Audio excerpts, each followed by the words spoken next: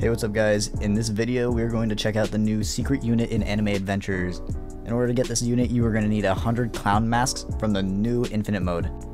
So without further ado, let's get into the video.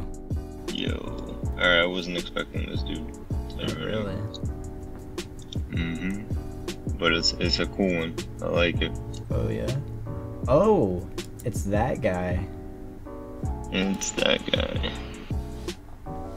Yeah, okay. There you go, better picture.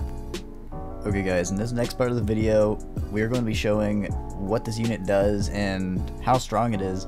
But do keep in mind that the one on the right is actually like level 20 and the one on the left is like level 40. This is not a like end all be all of how good the unit is. This is just showing how it works and what it does.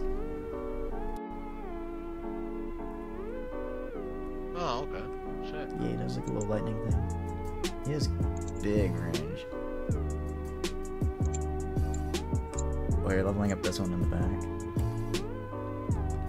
Oh, that's me.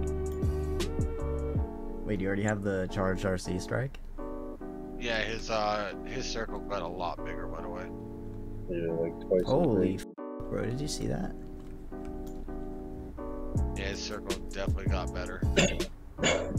Yeah, he literally. So Like, level God, 70, I can definitely see him. He's actually very good. His damage is very nice. But you gotta think level 70 too. Yeah, he's on like. You guys both have like what, like a level 20? No, mine is 44. 44? Still.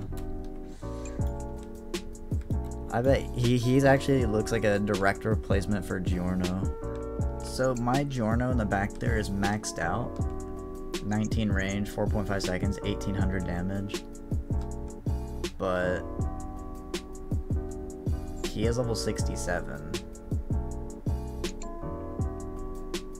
I don't know, he's like... So I'm sure as all of you can see from what you've witnessed here, this unit basically just does what Giorno does, but on a slightly bigger scale. He will do more damage at max level than Giorno, but with a bigger AoE, more damage, slightly slower attack speed. But other than that, he is just better than Giorno if you're a Giorno user. Probably get this unit and replace him with it. That's all for this video. Bye bye.